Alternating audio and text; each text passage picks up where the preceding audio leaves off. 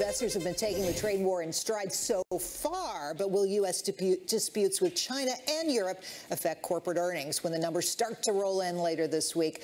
Melissa Armo of StockSwoosh.com and Michael Lee, principal at Investmark Advisory Group, joining us now. Good morning, guys. Great to have you here.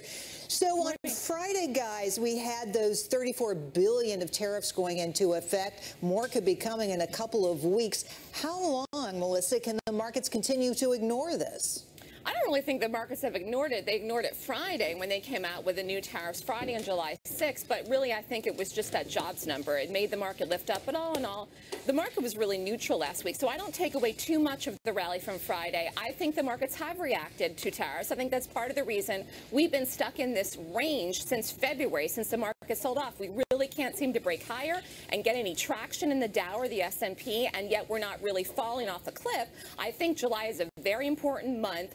Yes, like you said, it's earnings season, and the banks report Friday, and that's critical for this market. Right. Well, I was just going to get to that. So let's take a look at what those earnings expectations are. The banks for the second quarter expected to post earnings up 22.7%. That's against S&P 500 earnings bump of 19.5%. Who doesn't like this? Michael, to you, what are you expecting? And just a reminder to people out there, when J.P. Morgan Chase blew through the numbers for the first quarter, they had an incredible quarter. Their stock went down. So what are you expecting? So I'm expecting more of the same numbers-wise.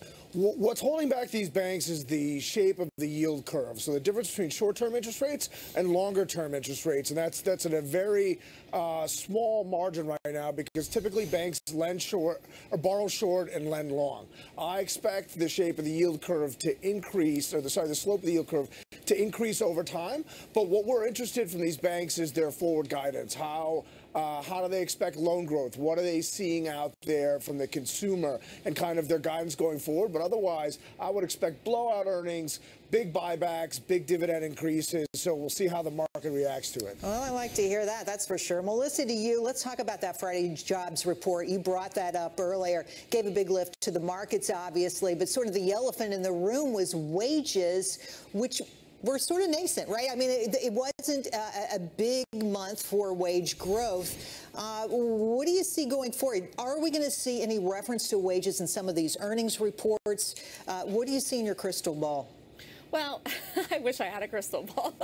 But as far as the wages go, I think the fact that they're lagging is just part of the course thing, where you're going to see this take effect over time. Trump's policies are working. I don't think anyone can deny that. With those kind of jobs numbers on Friday, his policies are working. Wage growth is one of those things they're working on in the future. I think companies in this, not just this earnings season, but looking out the next 6 months, the next 12 months into 2019, they're going to start to have to compete more for better employees. If people are going out there and quitting their jobs, which there was a report that came out last week, people are actually quitting their jobs to find other jobs, which is very unusual, but they're doing it to better themselves. And part of this is the optimism, the consumer confidence, and all of this is due to the results of Trump's policies, and they are really working. And I think the market has been lagging, but I think looking ahead, the market's going to turn around at some point, and then you will see companies compete for employees, and then they're going to have to pay more. Look, they're already competing for employees. This is a highly competitive market already. Michael, quickly, we don't have a lot of time left, but I do want to ask you about the dog days of summer here.